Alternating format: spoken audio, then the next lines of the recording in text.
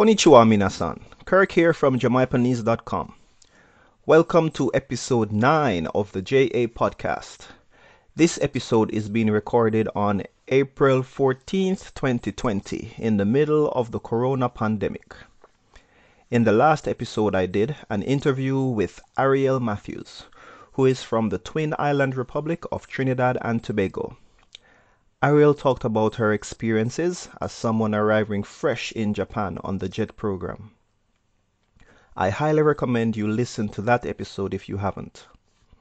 Today, we're keeping things tropical, but instead of someone proverbially fresh off the boat, let's talk to someone from the Caribbean who has been living and working in Japan for a long time. My guest today is Dave Collymore, who is somewhat of a celebrity in the Jamaican community here in Japan.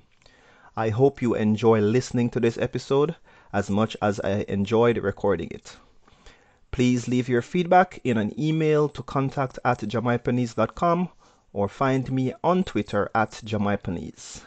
Episode 9 of the jaPODCAST begins now.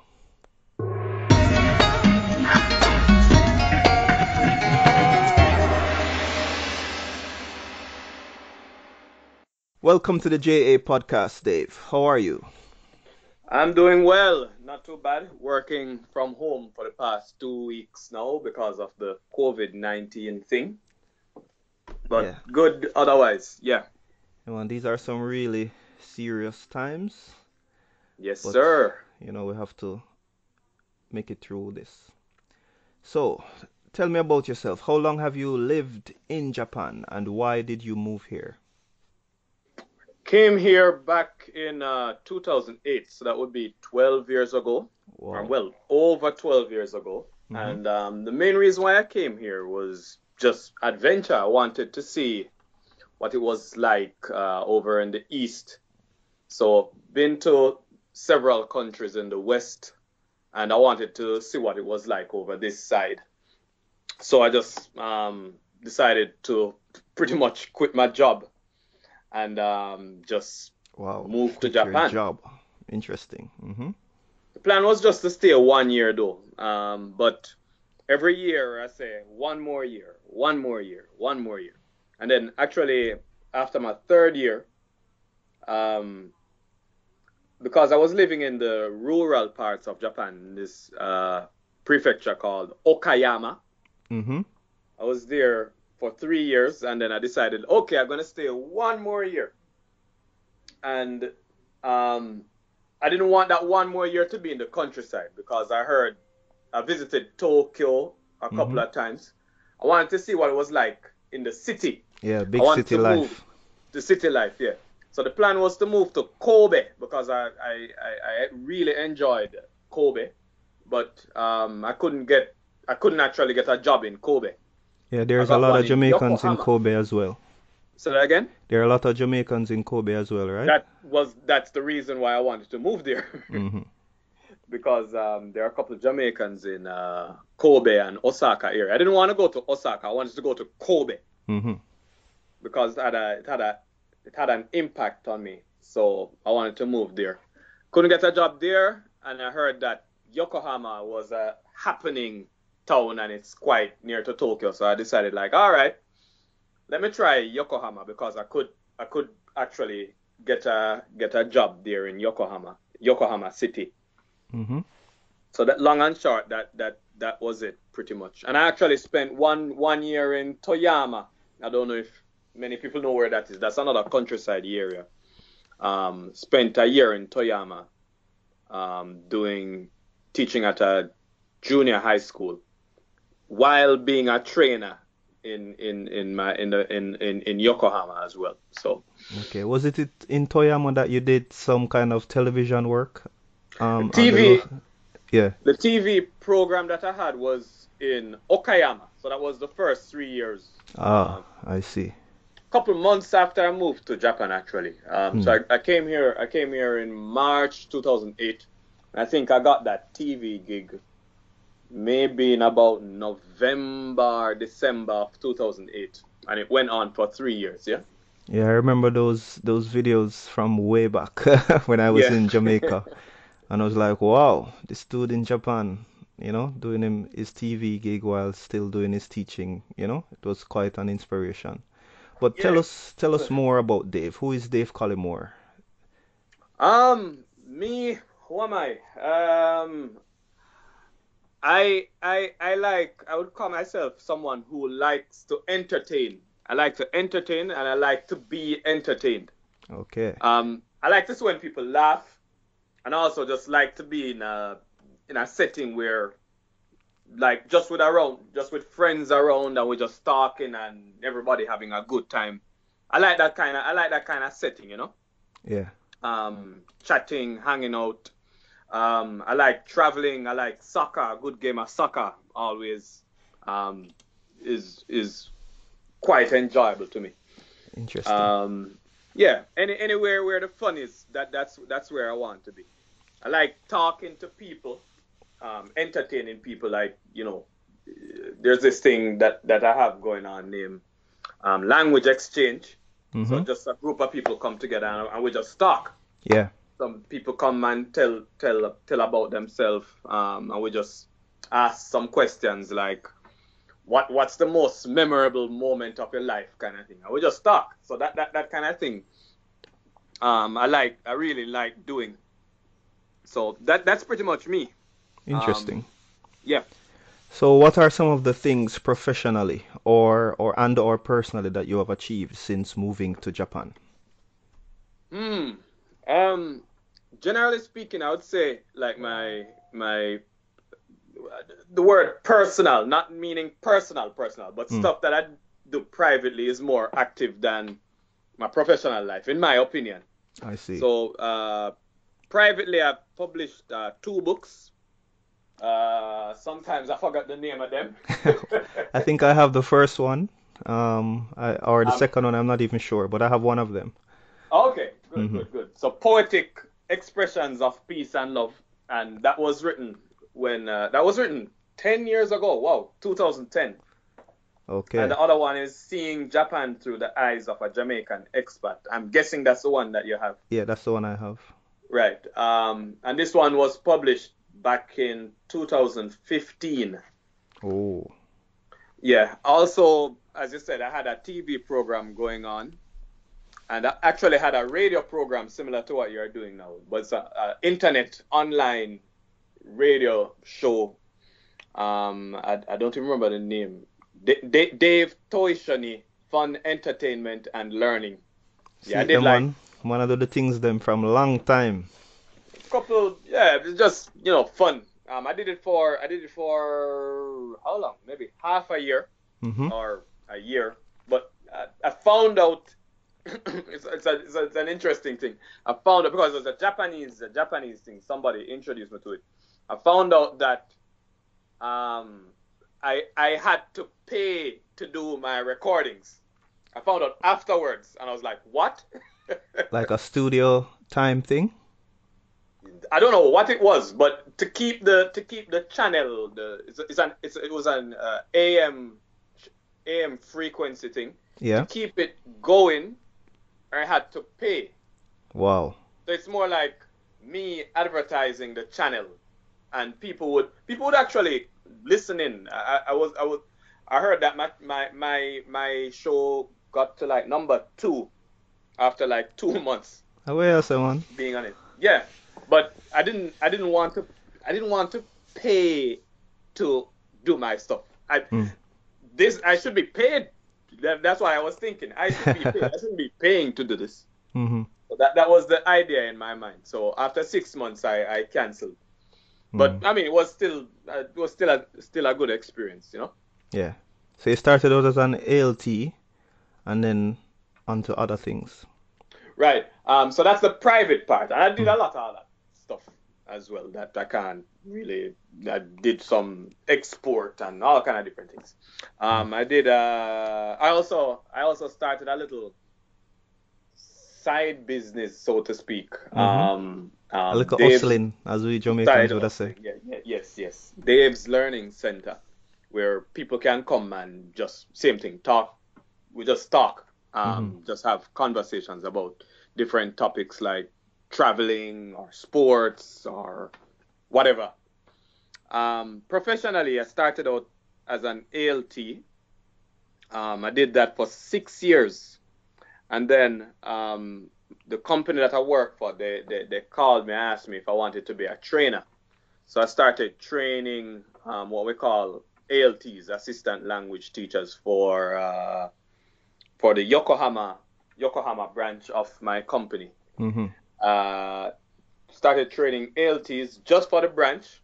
First thing that I did was I was in charge of 150 ALTs, which was madness, to be honest. But whoa. For several different boards of education, so 150. So it was very busy, very hectic. Mm-hmm. Then after that, I got thrown into Toyama. That's how the Toyama thing came in.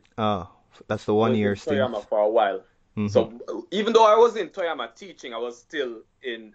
Every now and again, I would take a flight back to Yokohama to do training. Mm-hmm.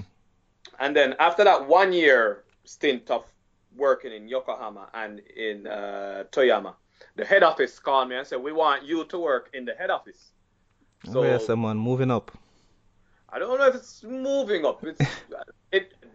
If you look at it from the outside, it probably looks like moving up. But personally, it don't feel like moving anywhere. It's more lateral. It's like, we'll move it from here to here. Yeah, it sounds very Japanese. People look up to the position, I guess. So from the outside, it looks like that way. So I've been in the head office since 2015.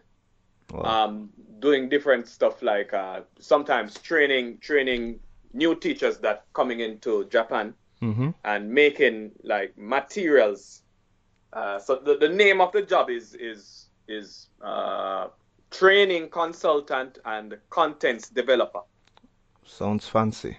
So the different branches in my company, they come to me for like advice with training, and I go there and do training as well. And I create training materials for them to use in their training. So I create it and say, all right, here it is, use it. And then I go there and kind of watch sometime and say, all right, let me see if you're doing this thing the right way. And we also create like online stuff. So right now we're kind of in demand because of the online. Everything is going on. Coronavirus business that's going on now as we record this. Course. We're creating a coronavirus course right now. Interesting. Yeah, this corona thing is crazy. I've also been hearing things about the Jamaicans in Japan Association. How are you involved with that? Yeah, so right now, recently we haven't been doing a lot because of the same corona thing. But I think I've been a part of it since I think maybe 2016, late 2016. The Jamaicans in Japan is a group of if you're a Jamaican in Japan, you're a part of it. Exactly. But I'm a part of the steering committee that helped to. We have different activities and stuff that we try to keep the community together. It's basically creating a community in Japan of Jamaicans for us to, have a chat, relax, sometimes have some activities, and we link with the Jamaican embassy in Japan, and we collaborate on different stuff. Yeah. Sometimes we have like barbecues, we have like little information sessions, and another thing, something that we usually have in Christmas is the what your name again? Jamaica charity gala, where we give to a charity in Jamaica. But that's we work along with, for that particular event, we work along with Sasha Lee, who is she has been here for a couple of years as well, longer than me, and she's usually the main organizer for that, and we join with her to make that thing go on. Jamaica Charity Gala. Since I've been here, unfortunately I'm out in the sticks, but like I always see like the events happening on different activities, and I I used to be really, like that as well. yeah, I want to, in the future, hopefully, I don't know how long I'll be here, but Yeah. I love to be able to participate and be a part of that. Of course, of I course, of course. really, It would be good. admire the community building that you and others have been doing, because we have to stick together in this strange land. And, Yes, when yes, I do yes. get a chance to link up with some Jamaicans, some Yardies, Yeah. even just like Caribbean people on a whole, like it's a different type of feeling to know that, in this foreign land you have some people you can really chat patois and go on with the things them with, as we'd Yep, say. yep, yep, yep. Understood. Of Yeah. course. So, moving on. So, we live in Japan, both of us years now. Yeah. I've had my experiences, good and bad, but I'm sure the listeners want to also hear about you as a long-term resident here. Hmm. First, what has been your absolute worst experience living in Japan so far? One of my worst experiences that I can highlight now is yeah, back in 2016. You see how long it took? 2016. Mm-hmm. I had Japan is like a roller coaster. I always tell people if I could describe Japan, it's like a roller coaster. It's like the highs are highs, but the Mm-hmm. lows are really lows. Yeah, man. I learning myself. So we go through all kind of different things. And because you're kind of pretty much out in the wilderness, quote unquote, by yourself, you have to kind of like encourage yourself. You have to dig deep down and it actually helped me like get more creative. You understand? One of the biggest things that hit me was when I started having panic attacks or anxiety attacks, and people don't like to talk about it, but Yeah, right man. now, right now I feel very empowered to talk about it. Mm-hmm. Um, yeah, I got married in 2015, and I decided, just I saw this advertisement on the train. I said, you know what, that looks interesting. You know what, that housing thing. And I started, before you know it, after seeing the advertisement, I was looking at houses on the internet. Mm-hmm. I was like, wow, this is not so bad. I wonder if I can try one of them things. So I run it by my wife, and she said, all right, we'll see if this can work. And the next week, I was on the road looking for houses. Didn't know the process at all. Just me want to say, me want to buy a house. Yeah. So now this thing come now, and a couple times per week we're in meetings and some whole heap of paper. I mean like a big, just imagine a dictionary of papers that we have to submit to buy a house. Japan with them komakai, the detailed Lord have thing. mercy. Them want to know So your blood type and your shoe size, your height everything, and so weight. everything, Mm. if all kind of something you have to submit as an application and everything in a Japanese, my. Yeah. So after a while, every day I go in and me I stress out with this thing, me stress out at work already Mm-hmm. because actually I wasn't getting along well with my coworker, and my boss. Mm-hmm. And while I was training, I was also teaching at a school at the same time because I couldn't get along with my boss. I asked one of the higher ups, and said, hey, we can go into the school sometime every now and again to teach because we can't deal with them too brother. Mm.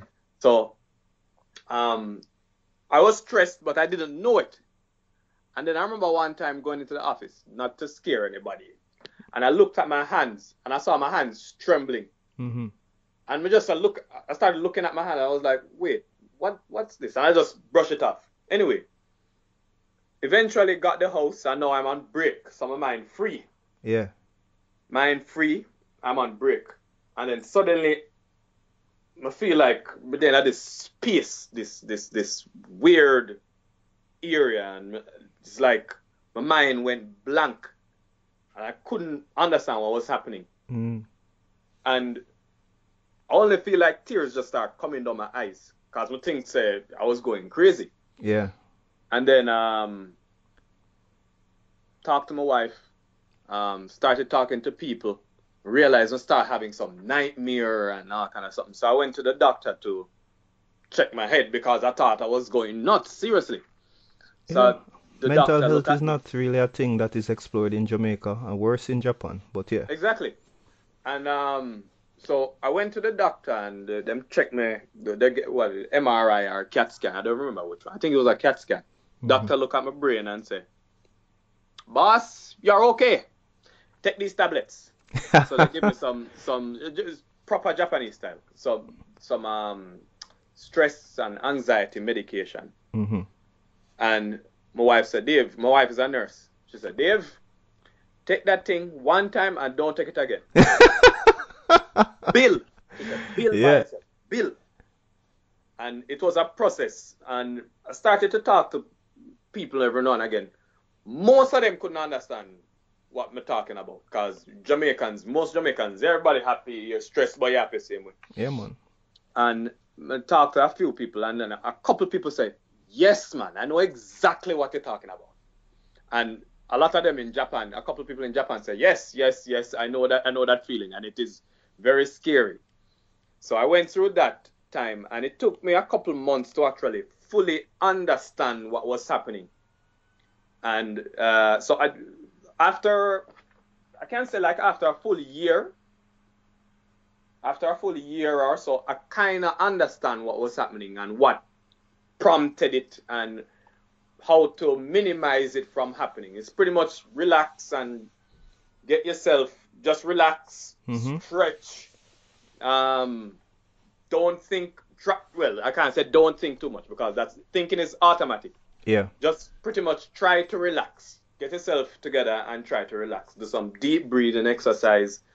Do some, every now and again, not too much exercise because that can trigger it as well. Yeah. Get some exercise in your system, eat properly, sleep well, and just do a proper routine day in, day out, and not stress too much about anything. Especially the things that we can't control. Anything. Yeah, the future. So like what all this situation now, COVID-19, I hear people getting anxiety. I go through that long time. So for me, this is nothing. Right. So, but that experience taught me a lot, you know. It taught me a lot about myself. And I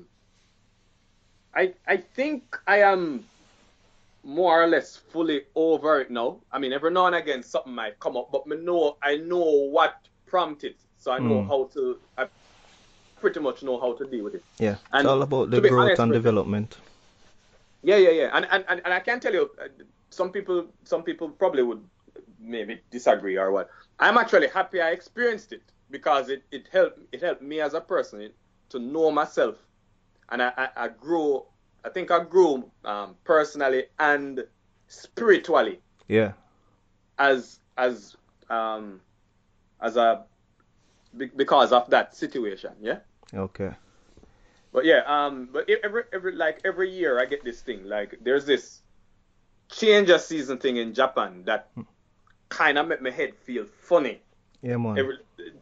At least 2 or 3 times a year, like between winter, when the winter going to become spring, and when the summer going to become winter, that autumn time, right? Yeah, man. Definitely. We can relate to those two. The air pressure change, man. The air pressure change. That November into December.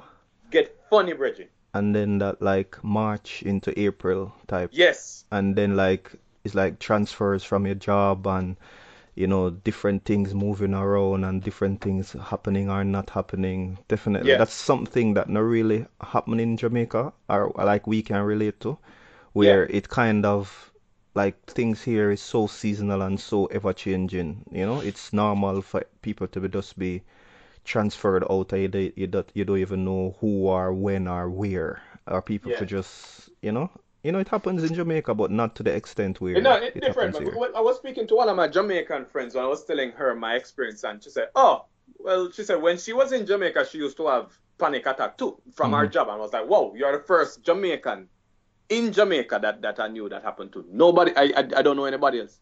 Yeah. But anyway. But yeah, that's pretty much, I could say, probably my worst experience, but I learned from it. Definitely.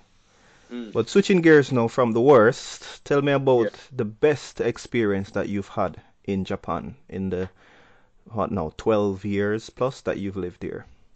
There's so many of them. Actually, getting out of Japan is a good experience sometimes. Visiting, is it being in Japan for a long time, and then you get out of it and then go somewhere else? It feel like magic. Yeah. Even when I go back, like my first time going back to Jamaica, it felt amazing. So people would probably ask why you don't go back to Jamaica. Then if you go back to Jamaica, you just go back to the same thing, and everything would just feel like normal. Also, it would be weird to just get up, leave my house and my job, and then go back to Jamaica. Go do what? go live with my mother? No, not right now. I don't put it off as if I'm not like I don't have any plans to do that. But I may go back in the future, but who knows? Yeah, actually, like going to Germany from Japan was an interesting experience. Going to Italy, so you notice there's a lot of things going out of Japan. Yeah, those were really good. Another thing that I can remember was like doing a performance in front of like over 5,000 people at an event in Tokyo. That was pretty interesting and enjoyable. The man a superstar, man. Me ask for autograph next time I see you. Not at all, sir. Not at all. But and another thing that I don't know if it's a best experience, but it's an interesting experience when I was doing my little lesson thing, and somebody joined, and I was telling the person about myself, and the girl said, I know you. I see you on TV. I was like, whoa, interesting. See it there? So, yeah, man. But yeah, there's a lot of good stuff in Japan, and a lot of possibilities are here. Yeah. I mean, even though the place kind of weird, to be honest, but I don't know, call me strange, but there's a lot of things I like about this weirdness. Yeah, it's different and it's new, so we have to live and grow and develop as people, you know? Yep. Yeah.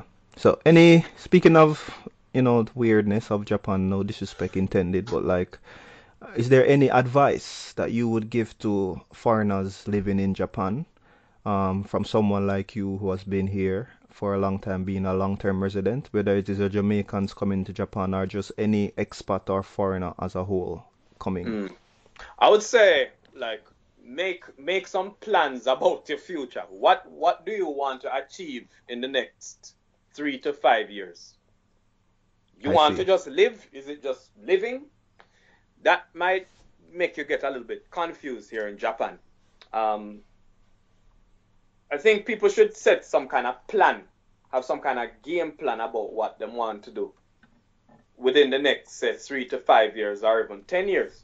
What do you want personally out of your life? And I did something like that. I read a book, and that gave me that idea back in 2010. And a couple of things I wrote down was like, 1, I wanted to write a book. 2, I wanted to buy a house. 3, I wanted to get married. See it there? I wanted to start a business, and I wanted to complete a master's course. Yeah. And I wrote down all of them on a piece of paper, and I put it in the ceiling. And every morning I got up, I look at the paper until it started actually bother me. And I said, no, man, I need to start working on this thing. Yeah. So I started one by one. Which is the first thing? All right. Book. Get things together. Start calling up some people and start writing. Every day I got home from work, I started writing a little 1 paragraph or 1 page of the book. And the space of like 6 months, I actually published the book in both English and Japanese because I got some help from people. Yeah. But yeah, generally, I would say, make some plans for the future and just know what you want out of being here, or else you're going to kind of feel stuck and don't know, like, what is next? What is next? Do you want to go back to your country and start over, or do you want to stay here? Another thing would be to study Japanese. Yes, definitely. Japanese. I can swear for that advice as well. I've been here 12 years and I'm still not fluent. But and that now I'm working in a Japanese company, and knowing more Japanese would certainly help. good thing that a lot of people there can speak English, and I don't necessarily need to speak Japanese. But I mean, to be honest, if you want to rise in Japan, you're going to need some Japanese. Some people do it without the Japanese, but you can count them, man. You can count the amount of people. Yeah, if you want this is the exception, not the norm. Exactly. You need to know some Japanese to get, if you want to rise in this society. Makes sense. So know what you want. I would put that as the main thing. Study Japanese. Study Japanese, learn some Japanese, and then know where you want in life when you come here, and stick to the plan. Makes sense. If you just come here without any plan, a lot of people kind of get stuck, and don't know what's next kind of thing. Yeah, makes sense. So, next question. Do you see yourself returning to Jamaica eventually?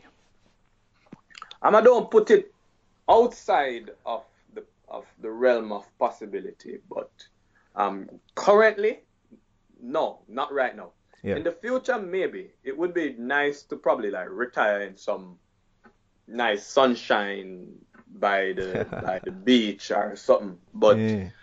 One of the main things I don't like about Japan is the winter. I don't like the winter at all. None at all. I don't like anything about winter. Same thing, Mr. Brother. The best I know when the winter is over. Yes. So and it's still cold same way. So yep. I don't like the winter. It cold staying at home, and then the bill get expensive. Yeah, the heating and stuff. Yeah, some of the winter food I actually really like, but I don't like the Japanese winter at all. Give me the forever summer. I'm good with that. Yeah, some Japanese people would say, it's boring to see only one season. Me all right with the one season. I'm good with the forever summer. Sometimes it's too hot, but I prefer some people.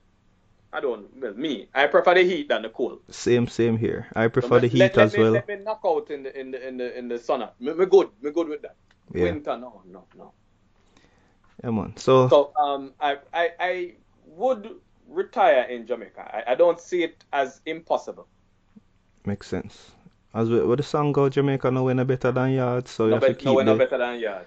Keep the link. Can't dash where we come from. Yep. But yeah, I wanted to also touch on that. When I first visited Japan, almost 10 years ago now, September 2011. Yeah. When I, had my operation visit Japan, where I saved up my money for like 2 years. And then when I was supposed to visit the March, there was the earthquake and tsunami business. Mm-hmm. And then I had to postpone it until September. And then, when I visited, Dave was really instrumental. You were really instrumental to, making sure things went well. Mm-hmm. And I forever appreciate that, So I just wanted to know, is that something that you regularly do for Jamaicans coming to Japan in terms of advising them, helping them, showing them the ropes as a long-term resident? When people come here and I try to, how do I answer this question? If someone need that kind of help, then I will try to work something out. But it's not because I knew you personally. Mm-hmm. I was willing to let you in, but I wouldn't say something that I do regularly. If somebody that I know, yes.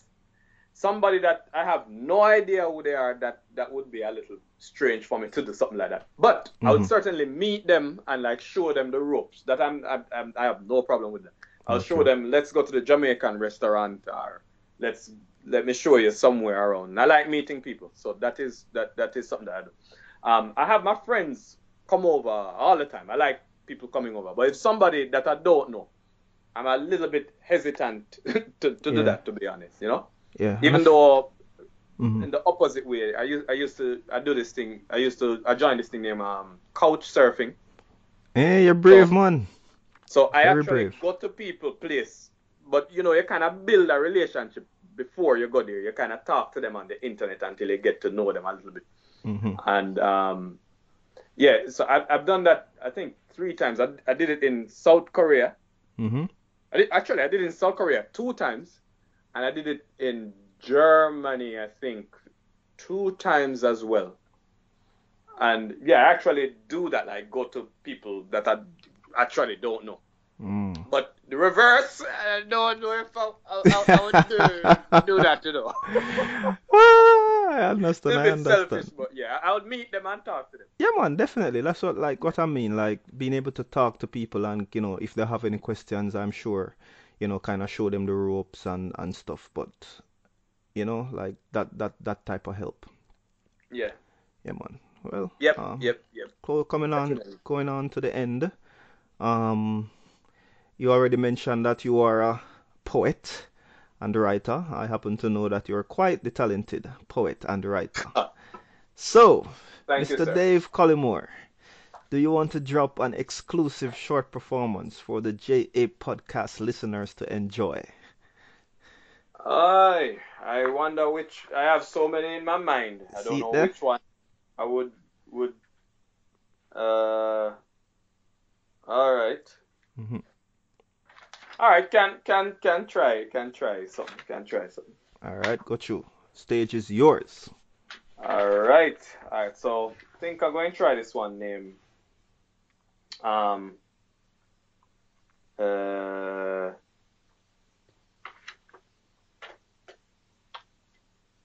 All right. Going to this one named One Love. One Love. One It's not love. the Bob Marley One Love. All right. It's the day of One Love. All right, got you. Um.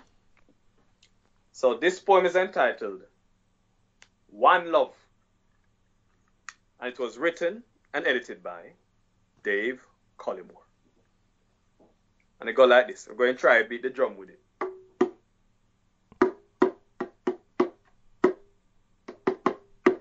One love. One love. Come make we go a yo-yogi park. Whether it bright or in the dark. One love. One love. We is a little island, but we great. Jamaican love like mice and celebrate. One love. One love. Uno come yaso, banana chips a sell. Me have a soft bank, but no digicel. One love. And when me say, one love. In a Japanese, koko wa tanoshi. Watashi no nihongo subadashi. One love. One love. We in a Japan, come we mix. Me love wear green, but no politics. One love. One love. Last one. Give me some aki. Me no like sushi. Me answer me phone when me say mushy mushy. One love. One love. One love. A one love. Peace and blessings and love. All right, see there? But, me can't bust no shot in other people them quiet town in other place about respect for the performance, Dave. A long time I not do something like that still, so I make a little mistake every now and again. Yeah, man, that's cool, man. That's cool, man. So, in closing, is there any special project, any website, any more books, anything you want to mention in closing while we wrap up? Well, planning to write another book. I don't know when that's going to happen. I need to actually start. Well, the plan is there. Me and my wife we're thinking about actually writing a book about culture clash. Mm-hmm. Jamaican and Japanese. So we're thinking about doing that, but we haven't started to. I mean, we have the outline is there, but to actually start doing it, that's one thing. I still have a blog that I've been writing for the past 12 years. You have yours, well, no, 15 years or something like that. Yeah, almost 15 years. Yeah. Wait, So yeah, almost 15 years, yeah. So I also have a blog that I try to do it like I try once a month. Sometimes it don't happen, but I still try to do it at least once every 2 to 3 months, at least once. Yeah. It's just like an update on my life because something always happening. Yeah. Yeah. Well, I'll definitely have the links to your books and your blog and anything else you want to share in the show notes for the listeners listening to this who want to check out more about Dave Collymore. I want to thank you again, Dave, for taking the time to come on the JA podcast. Really appreciate it. My pleasure. Yeah, man. So respect. Yeah, man.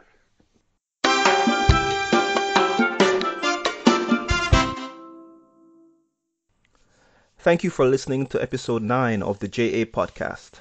Thank you, Dave, for taking the time to talk with me and the listeners here on my podcast, especially that poetry performance entitled One Love.